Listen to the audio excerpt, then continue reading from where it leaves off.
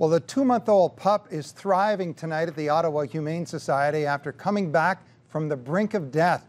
The puppy was nearly frozen to death off a snowmobile trail when a Good Samaritan rescued it. CTV's Joanne Schnurr had a little cuddle time with the pup today. Joanne, how is she doing? Well, she's beautiful and remarkably well considering the condition that she was in yesterday. Her body temperature was so low that most animals would not have survived.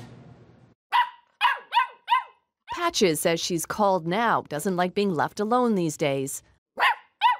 Little wonder after her journey yesterday. She was about flat out when they found her, so she's kind of done a 360. Playing, giving affection, as you can see.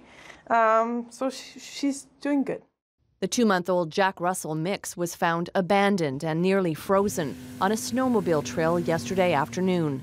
A Good Samaritan had found her on a snowmobile trail near Manotick, and she was very, very near death. Her body temperature was dangerously low, and this is one lucky little terrier.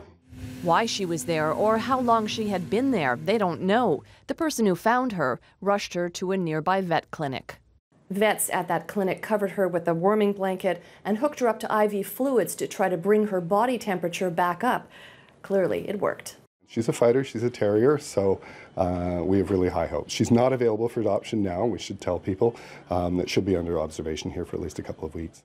But she's clearly doing well, lapping up all the love. The tail tells it all. I think she would just like anybody that hugs her. If an owner comes forward, the Humane Society says it will have some questions for that person as to how the puppy ended up where she did.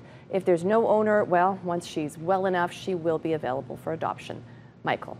Story with a happy ending. CTV's Joanne Schnurr reporting live. Thank you, Joanne. Welcome. Well, CTV Ottawa has extended coverage of the puppy rescue. There are more stories and raw video online at ottawa.ctvnews.ca.